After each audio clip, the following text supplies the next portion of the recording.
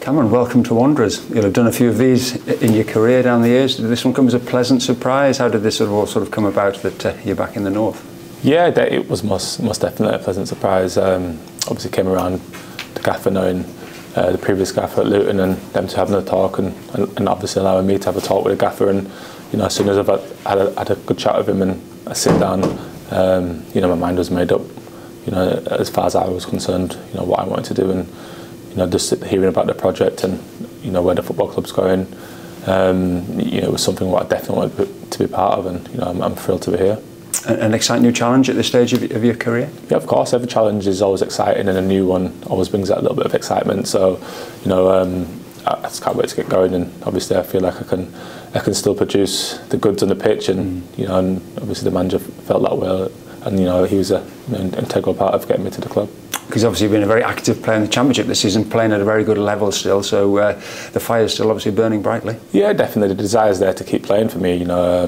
Touch wood, I've been quite fortunate with injuries, and I've managed to keep myself fit over the years. So the age thing's always hanging over your head because it's so relevant in football nowadays. But physically I feel great, and I still want to be out there every day training with the lads and contributing on a Saturday, and I've been able to do that for so long, and I'm fortunate enough that my journey's not ending now. Absolutely, and with age comes experience. I know the manager's very keen to get that into the squad, so you can have, I think, perhaps a dual role, massive out on the pitch, but in and around the dressing room. You're looking forward to that as well, sort of bringing a bit of wisdom to the camp. Yeah, of course. I think as you get older, I think naturally you sort of tend to gravitate towards that side of things anyway, because like you say, you've trodden certain paths before, and with your age comes experience, and I've got plenty of that. So it's quite similar to the sort of role I was doing at Luton, where I was helping a few of the younger players there, and just having that little bit of experience and that leadership within the dressing room and within the football club, and obviously still being able to contribute on a Saturday as well, which is the most important thing.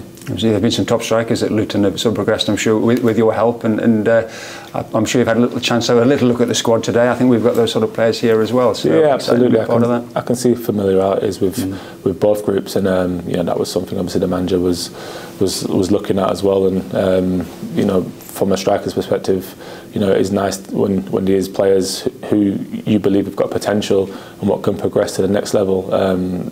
What you can help them. You can take them under your wing and under your stewardship, and if they're willing to learn and listen, then players will always go far in football if they're willing to apply themselves in the right way. And in the shorter immediate term, you're joining a club in the top six with a lot to play for the rest of this season, starting tomorrow. Again, does that get the juices flowing? Yeah, absolutely. I mean, you've been in fine form this year, and the league's so competitive, as is the Championship. But you look at League One, there's some real big football clubs in this league. There's only 3 places available for promotion, and we're certainly in the mix for it. So a long way to go yet.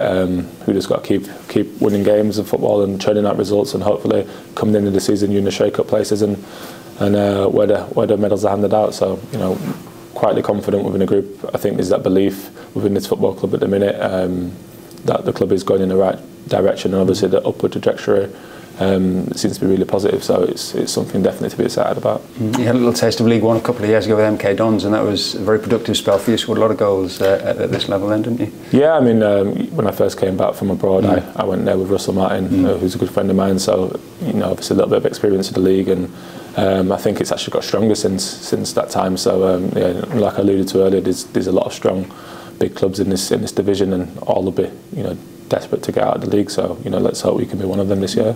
A lot of Premier League experience on your CV as well, and you'd have played here, of course, in the Premier League against Wanderers back in the day. Some memories? Yeah, definitely some memories. Rolling back the years, seems only yesterday, but definitely looking forward to being out on the pitch again and gracing the stadium. Yes, so just finally on that, Cameron, you know what this club is capable of.